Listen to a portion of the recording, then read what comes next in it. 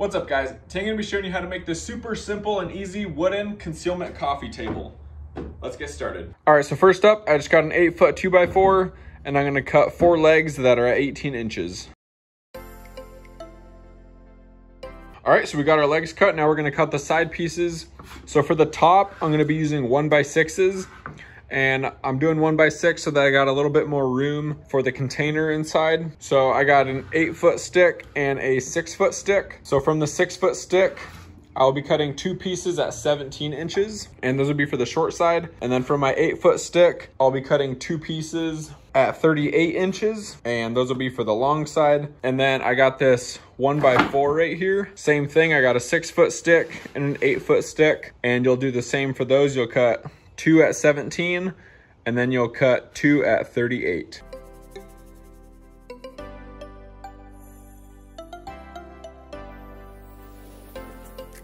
All right, next I got a sheet of the BC Plywood. This is the 23 by 32, 2-foot by 4-foot piece. And I'm gonna cut this to 38 by 15.5.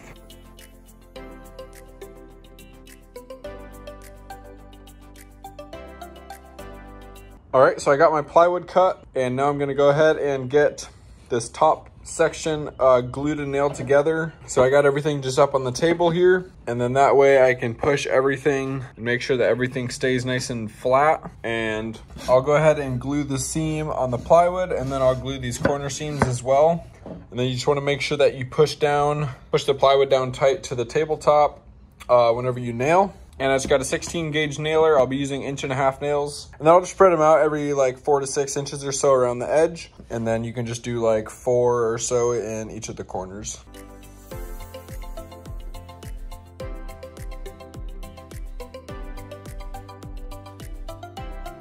All right, so once you got the box built, we're gonna do the same thing with this lower section, except we're not gonna have the plywood on it.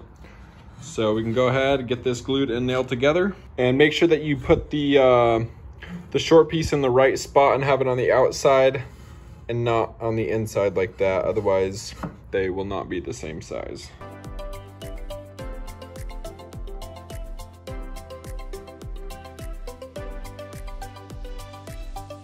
All right, so now that we got the top and the bottom built, next we're gonna take our legs, and then what we're gonna do with these is I just got this hanging over the edge here, and we're just gonna line these up flush with the top, and then I'm gonna go past on the side just about an 1/8 inch.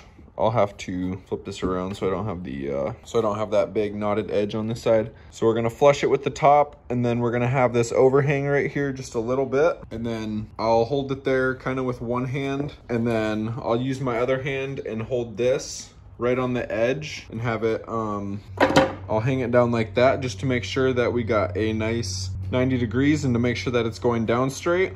And then I'll just tack it in with my 18 gauge nailer, and then once it's tacked on there and it's not going to move, I got some 1.5-inch screws, and I'll just pre-drill and then screw in maybe like 3 of them down the side right here, and then I'll go ahead and do that for all 4 corners.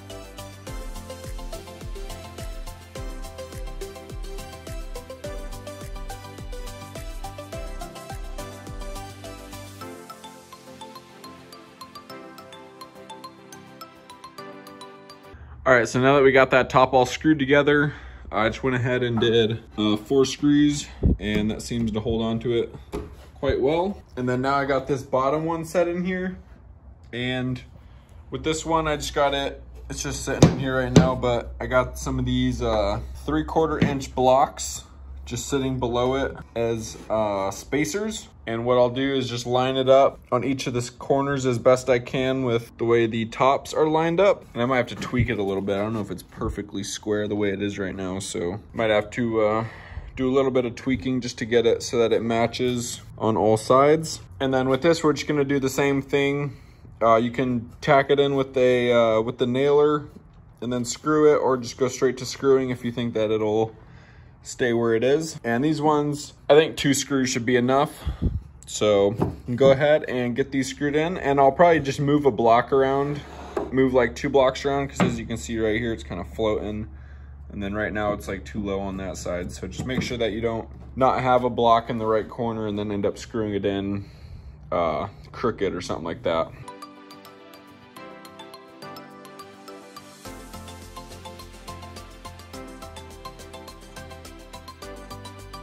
All right, now we got that bottom put on there. And then before we paint this, I'm gonna go ahead and fill up these holes, just these ones here that are on the bottom, just because they don't really make sense. If this is just a normal coffee table, there's not really anything that you'd be nailing into right there. These ones over here, on the other hand, I think those ones are fine, because that would make sense if you were making this as just a normal coffee table. So I'm just gonna fill in these ones that are on the bottom here. I just got some of this plastic wood filler, and I'm just gonna use as little as I can just to get the holes filled in, just so that they won't be super noticeable.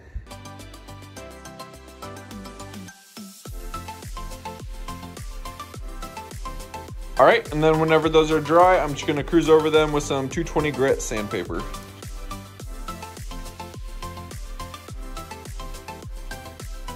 All right, so I got those holes sanded down, and the next thing that I'm gonna do is I'll first just vacuum this out and get rid of any of this dust and whatnot, get these cleaned off. And then I got this Espresso Satin 2X Ultra Cover spray paint, and I'm just gonna spray a coat on everything with this.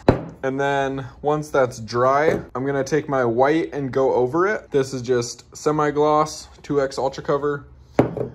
And I'm gonna go for a look kind of like this. So it gives it kind of like a farmhouse, you know, a little bit of like a weathered look.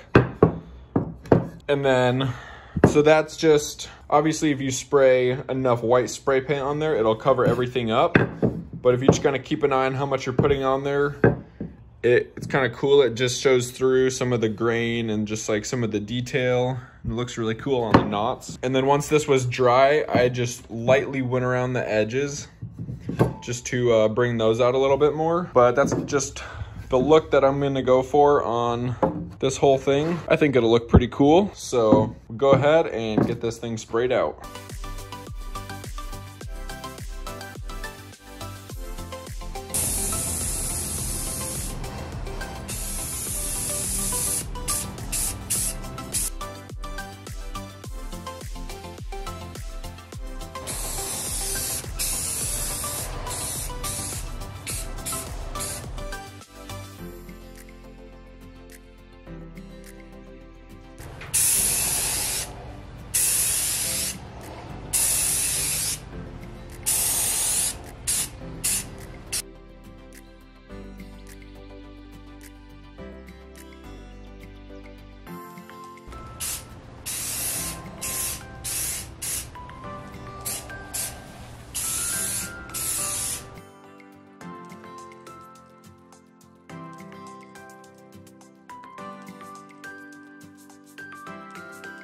All right, so I got that all sprayed out. And then, like I said, I just ran some 220 grit sandpaper up these edges just to give them a little bit more of a distressed look.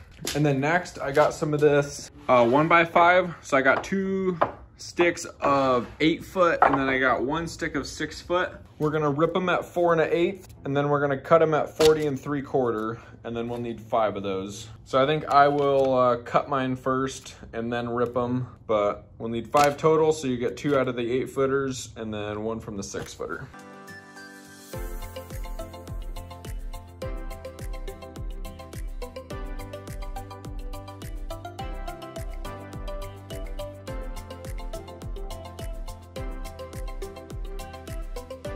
And then once you get those cut, we're gonna real quick cut 4 pieces out of this 1x3. It's just an 8 foot 1x3. We'll cut 4 pieces at 14 3/4.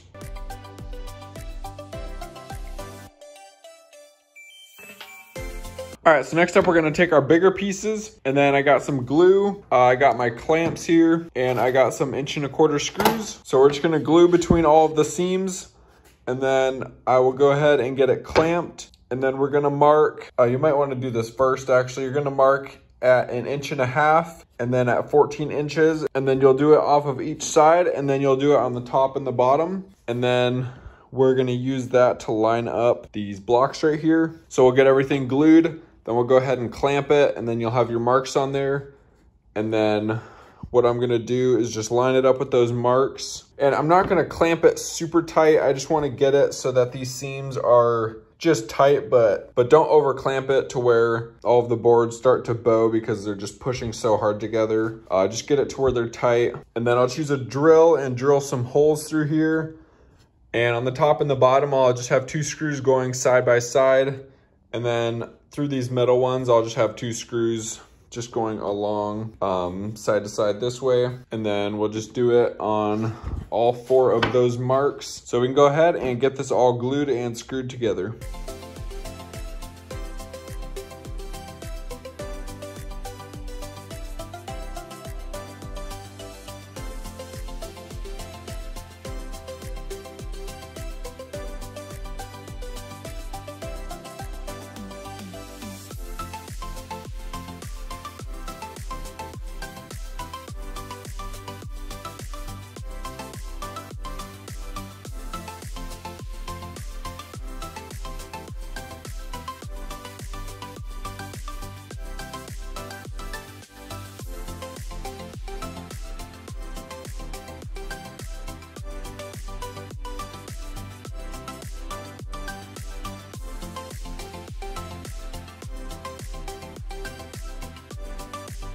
All right, so we got that all put together.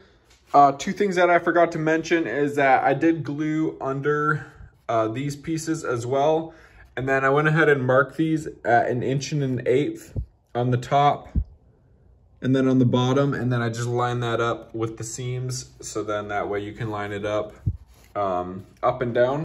But now that we got that screwed together, I'm just gonna go through real quick on the face while this glue isn't all the way dry. And just take this little razor blade thing and just scrape off any of the excess glue. Just get as much as I can just so that we don't have to sand it down later on. All right, so I went ahead and let this dry overnight. And as you can see, I got this side clamped down and then I got some weights over on the other side just so that it could dry up as flat as possible. So I'm gonna go ahead and remove these things. And then now we can get this flipped over. And then using my orbital sander, I'm gonna start with some 80 grit and then I will go from 80 to 180 and then to 240. I'll just mainly use this 80 grit just to try and get some of these, if there's any of these seams where they don't line up perfectly, just try to get rid of those as best I can. And also to get rid of this glue. And then I'll work my way up to the 240. If I had 220, I'd use that, but I just got 240. So if you got 220, that'll work fine too. And then I'll also go along these edges. If there's any of these that didn't line up perfectly, I'll go ahead and go over those as well.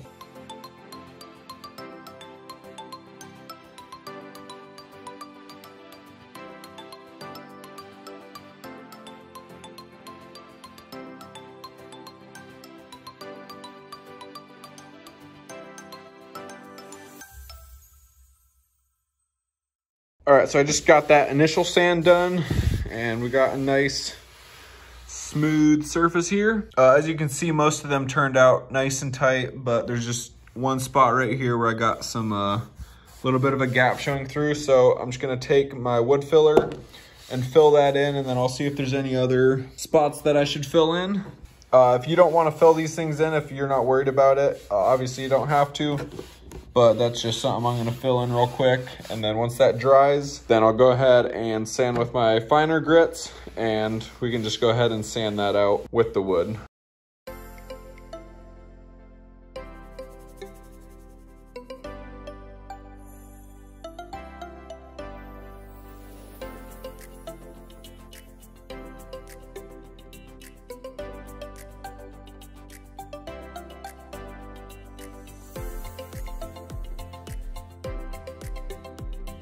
All right, so before we start staining this top piece, I'm also gonna wanna get this bottom piece ready for stain as well so that we can do them both at the same time. So for this bottom one, I'm gonna be using 1x5 And this long distance should be 39.5. And then the width of this should be 17. So I'm gonna cut 8 pieces at 17 inches. So that should give me 36 inches. So then I should have 3.5 inches left. But I'm gonna cut those 8 pieces first and then hold them all out and then just measure just to make sure that I don't cut this piece too short, because sometimes 1x5, it can be just a little shy or a little over 4.5 inches. So then whatever it is to finish off this edge, I'll just cut it at that. And then I'm gonna cut 2 1x3s at 37 inches, and I'm gonna use those just to attach all of the 1x5s together. I'll kind of attach them the same way I did the top, except I'm not gonna glue between each one. I'm not as worried about it, but we'll go ahead and get these pieces cut first. So that's 9 pieces total of 1x5, 8 of them will be full pieces. They'll all be at 17 inches. And then that last piece, you're just gonna have to measure out for 39.5 inches. And then 2 1x3s cut at 37 inches.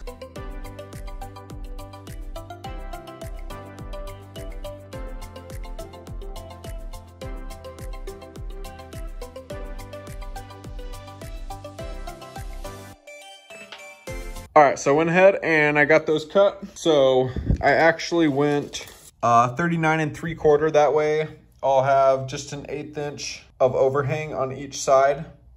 And that should stay behind those 2x4s, but that way it'd be better to have it overhang on the edges a little bit than to be slightly too short. So I got it at 39 3/4. And I'm just gonna put my smaller piece right in the middle here. So I'll have 4 full pieces on either side. And I had to cut this one at 3 5/8. So I had an extra 1/8 inch on all of these. So when I measured these, it was 36 1/8. So just make sure you measure that, just so then you don't cut it way too big or too small. And then I also got my 1x3s cut here. So what I'm gonna do is just line these up, line all these up as best I can. I'll just put my straight edges on either side just to make sure that they are nice and straight. And then I just have to put these 3/4 inches from the edge so that they'll fit inside the 1x, and then make sure I hold them off the either side equally so that they can fit the 1x's that will be on the ends. And then I'll just put some glue under these, and then I'll put some on the face of this, and then I'll just go ahead and nail these using my 18 gauge brad nailer. And I'm not gonna worry about clamping these or anything as long as the distance overall is good. Then I'll just go ahead, make sure that they're straight, glue it and nail it. And I think doing it this way will just make it much easier for staining. So we can go ahead, get this all glued and nailed together.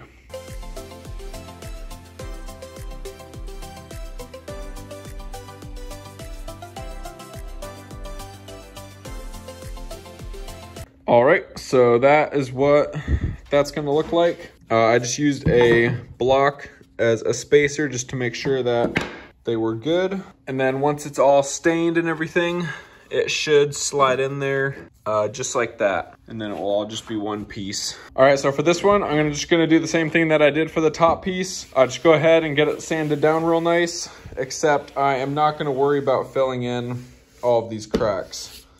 But we'll go ahead and get it sanded.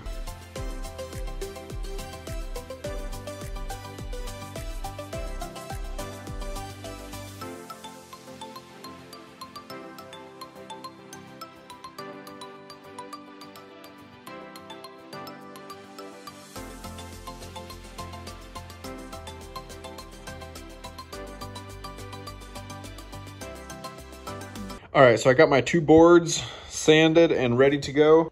First, I'm gonna go over them with some pre-stained conditioner. This is a Varathane oil-based. I'll just be using a rag, and you just wanna make sure you get a good amount of it on there. And then we're just gonna wipe it with the grain and get a good coat on everything. And then after, I'll take like a drier part of my rag and go through and just wipe off any of the extra stuff that's on top so that we try to get like a nice even coat.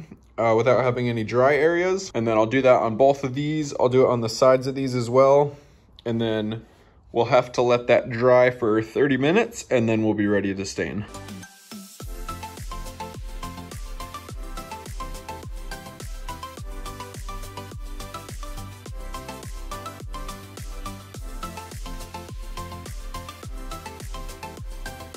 And then one thing you want to remember when you're using oil base is to lay your rags out to dry and make sure they're all opened up. Otherwise, they could start a fire. So that's something you want to be careful for. All right, so I gave those 30 minutes to dry, and now I'm going to go ahead and stain them. And for the stain, this will be the same process. This is Varathane oil-based wood stain, and it's Provincial for the color.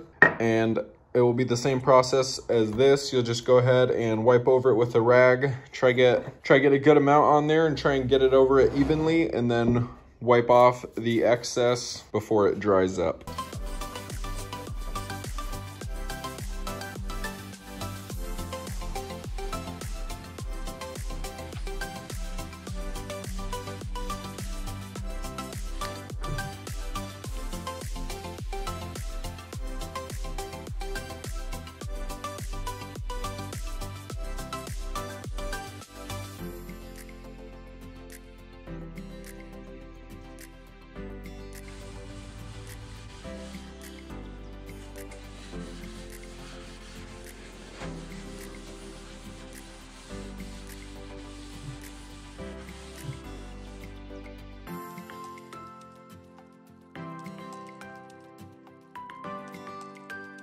All right, so I'm all done staining. I gave it a whole day to dry just because I'm gonna be using a water-based finish on it. On the oil-based stain, it says let it dry for 8 hours if you're gonna use an oil-based finish, and 24 hours if you're gonna use water-based. So I gave it a whole day to dry just to be sure, because I just don't want any wet spots to ruin the finish. I'm gonna be using this Varathane water-based polyurethane, and it says this stuff works best if you do light coats. So I'm gonna do 4 coats total.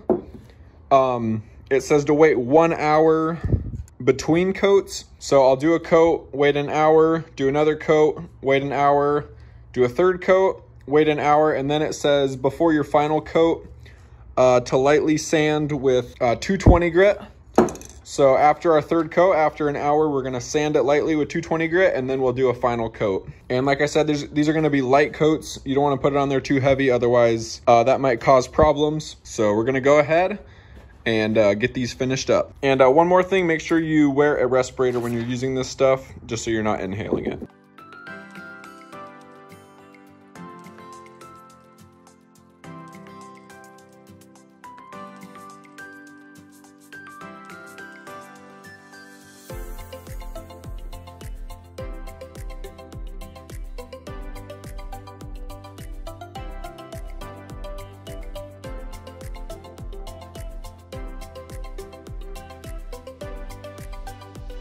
All right, so we are all done sealing those. As you can see, I think they turned out super nicely. They feel really nice too. This one also turned out real nice. I was able to get away with just 1 can of it, and I got a little bit left over, so as long as you don't spray it on too heavy, you should have enough with just 1 can. And then one thing I forgot to mention, I think, is to make sure that you also get the sides sprayed as well. Don't forget about those. And then before we put the hardware on this, I'm gonna go ahead and spray out the inside of this thing white, just so that it's not wood color. Obviously, if you just wanna leave it wood, you can. If you wanna put foam in the bottom or some kind of liner.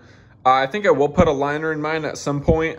I just gotta figure out what to get, but I think some kind of liner would be cool to put on the bottom. But for now, I'm just gonna spray all this inside white, so I'm just gonna just cover up these edges, put some paper around the edges, and then I'll spray that inside white.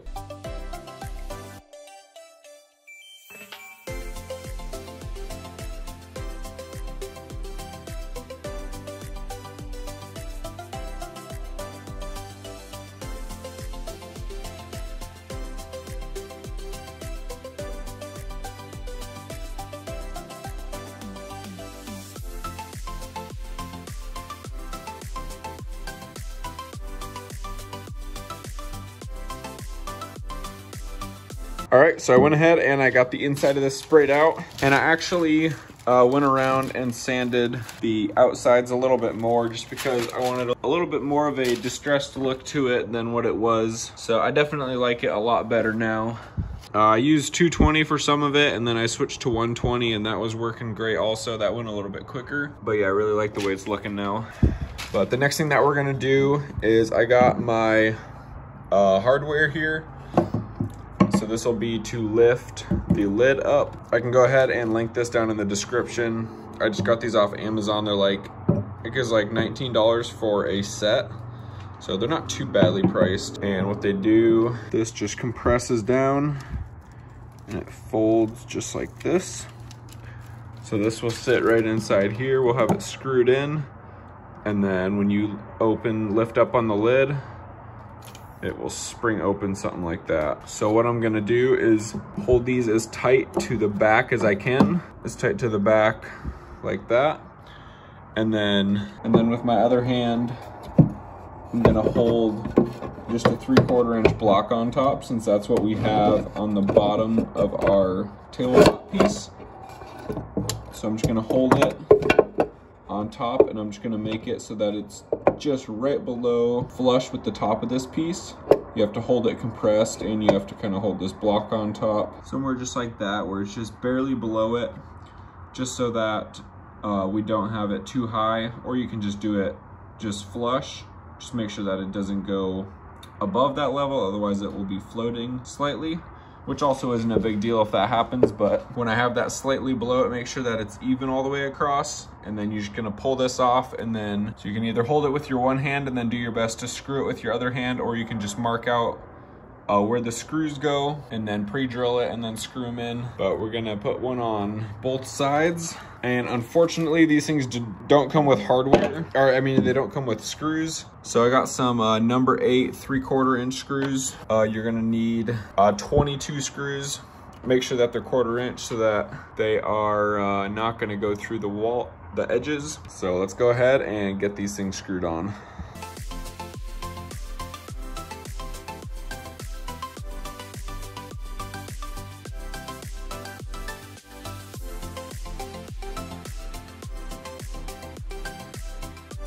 All right, so right now I just have these things on here, which is 2 screws in the middle, but it's enough to hold them in place so that we can get the top screwed on. This is gonna be a little bit tricky, but the way that I'm gonna do this is I just got a little piece of scrap, and what I'm gonna do is just hold it so that it's flush with this top edge. And then I'm gonna measure off of this side 3/8 of an inch, because I cut the pieces on the bottom of the tabletop so that we'd have 3/8 of an inch on either side.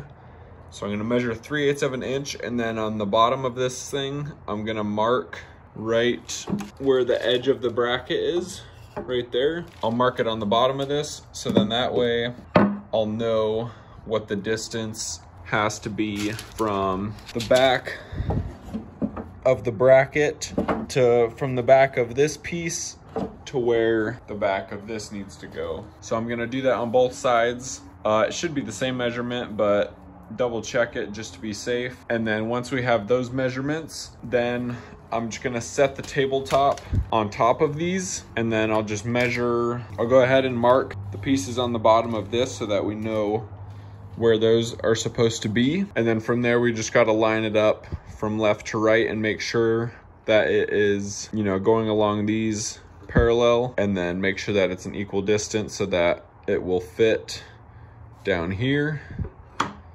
And then once I got it lined up and I got it where I think I need it to be, same with the sides, I'm just gonna put I'll just put 2 screws in on either side, just so that's enough to hold it. And then I'll test it to make sure that it fits and make sure that it's not rubbing. And then after I test it, then I'll go ahead and finish putting in the screws. So hopefully that made sense. Just take your time with it, and let's go ahead and get this thing screwed on.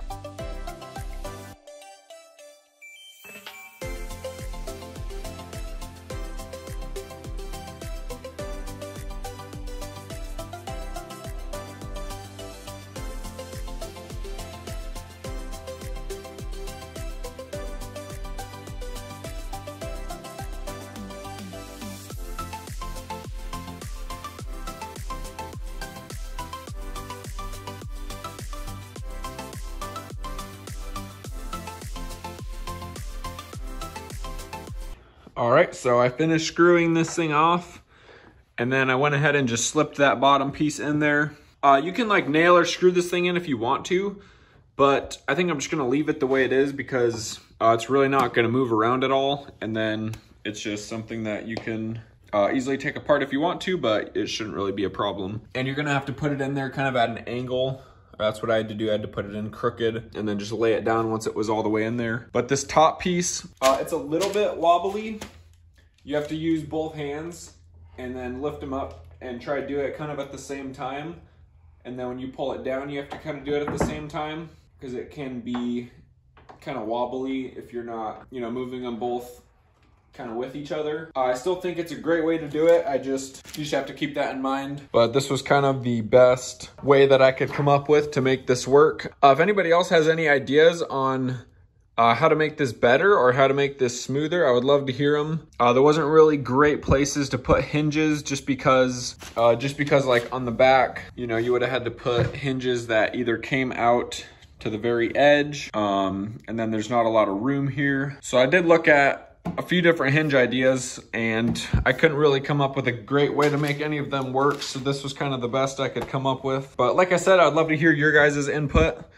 You guys always have great ideas, so I really appreciate those. And then one last thing that I'm gonna do, this part is optional, but I'm gonna cut another, I'm gonna take one of my 1x3 scraps and just cut a block to fit between these two middle pieces. I'll just line it up with them and then I'll just screw it in there. And then what I'm gonna do is take this 3/16 inch metal rod here. I got this from Home Depot and actually use this in one of my other videos also. And I'm just gonna make a really simple locking mechanism. So I'll screw this piece in here, like I said, flush with where these end, and then I'll shut it. And then right in the center here, I'll take a 1/4 inch drill bit and then I'll drill through this and into that block. And then make sure you don't drill all the way through that block. You just wanna drill maybe like 1 inch into it. And then I'll take this rod and I'll put it in the hole as far as it'll go, and then I'll mark it so that I can cut it off flush so that it's not sticking out past this, but it's just set in there. What you can do is use the magnet, then that way you can very easily just pull the rod out, and then that will unlock it, just so that if you have kids, your kids aren't accidentally opening this thing. So it's a pretty cheap and simple way to have a locking mechanism. So I'm gonna go ahead and get that rod put in there.